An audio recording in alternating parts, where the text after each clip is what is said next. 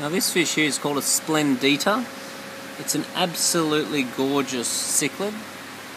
Its temperament is quite beautiful. I rarely ever find them to be too aggressive, though that's not out of the question. And they've got the go-go gadget mouth, so their mouth basically extends out if they need to eat food that's in front of them. They grow quite large, like close to a foot long. Just that really unique shape that they've got just makes them a really interesting addition to any aquarium. As I said, I find they get along quite well with most fish. I keep them with a whole variety of fish. I rarely find them to be a problem. Obviously it can be worse as they get older. They come in a red and a green variant. This is obviously the red.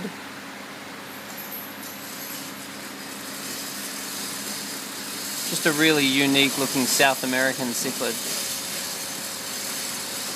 Grow quite well. Also known as bay snook.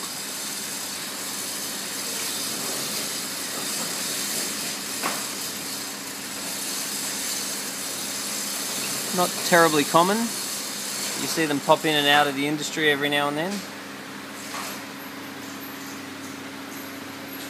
Lovely red eyes on them.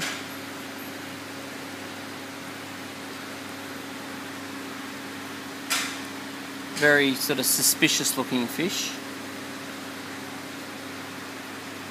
Just seems very aware, always watching. Like, as you can see, they seem to watch you as much as you watch them. Can be a bit rough on each other, so often just keeping one in a tank's not a bad idea.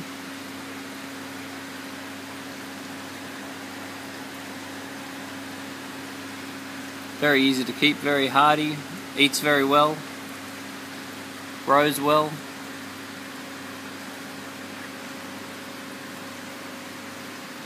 Lovely fish, almost like a pike.